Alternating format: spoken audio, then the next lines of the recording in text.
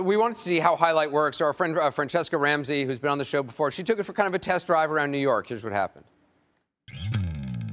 So I'm in the city by myself today, and I'm gonna try and use highlight to see if I can find some people that are cool. I've almost got like 13 people that I have connections to that are nearby. Dawn and I both love NPR. He sounds like a nerd. I'm okay with nerds. Nathaniel's little blurb says, "I will buy you a drink if you say hello." That's pretty enticing. Crazy, so we have 4 friends in common. Hey, I just got another message from Sarah Cooper, and she's like right around here somewhere. Hey, Sarah, hey, nice to meet you. Nice to meet you. Went to high school with Eric.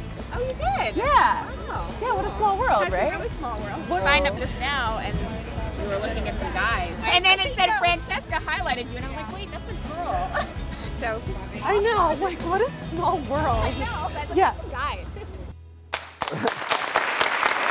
So joining us now, Franchesca Ramsey, also Lance Ulanoff, who's the editor-in-chief of the news site for all things digital, Mashable.com. Appreciate both of you being with us.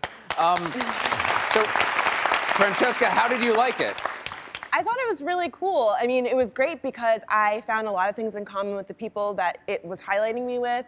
I'm into comedy, so good for networking to meet some other comics, maybe do some open mics. And Sarah and Irene and I ended up going to lunch together afterwards. Yeah. Did you want to test out to see if, like, did it say somebody else on the street was funny? Did you have the urge to go up to them and be like, so, okay, let's see how funny you really are? Or? I mean, I trusted that Sarah is probably pretty funny because all the comics that we had in common are really great and really talented people. Right. So, yeah, I think that she's someone that I'm definitely going to stay friends with. Well, Sarah and Irene are actually here in the audience. They're stand up. So you had just signed up for this thing? Yeah, I signed up. I was walking through Union Square. 5 minutes later, I got a message from Francesca. 4 days later, I'm on TV. So you couldn't have asked for a better first-time experience. That's so funny.